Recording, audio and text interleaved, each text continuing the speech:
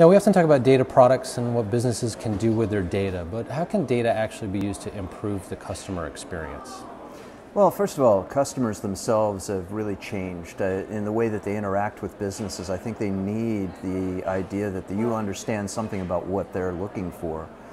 So if you provide underneath your platform a connection to the data that they're interested in, I think that really enriches the interaction. So it's becoming a pretty important part of business, I think, to connect data to the people that are coming in the door. Now, should businesses be using data to serve customers at the individual level? I mean, can it get that granular? It's best when it is, and I think people are becoming very accustomed to that. In particular, in a mobile world, if you're actually dynamic and you're changing, I think what you have to look at is what the customer is actually doing, what they're experiencing.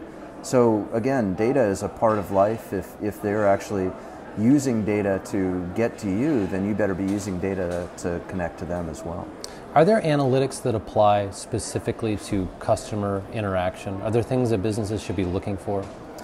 Yeah, I think there are models. Again, if you first start with a profile of who you're dealing with, what it is that customer represents to you. They may be, first of all, an existing customer. They may be spending $5 a month with you for some reason. But I think it's important for you to also then be able to recognize what they might represent to you. So if they're spending $5 with you now, maybe they could spend $300 or $600 with you a month. You need to understand those people who are going to be that way. So I think loyalty analytics is one area that's very interesting in that regard.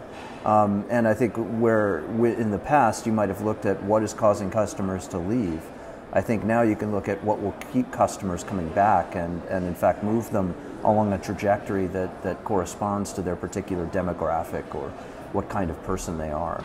Last question for you. Do things like serendipity and agility have a place in data analytics? Yeah, serendipity and timing. I think agility is the ability to recognize serendipity and again react to that. So I think if you're talking about how you interact, dynamic interactions and machine learning really are very important in recognizing those opportunities and getting a product that might otherwise have not even been part of that interaction brought to bear for that interaction. All right. Well, thanks so much for being with us. Appreciate you taking the time.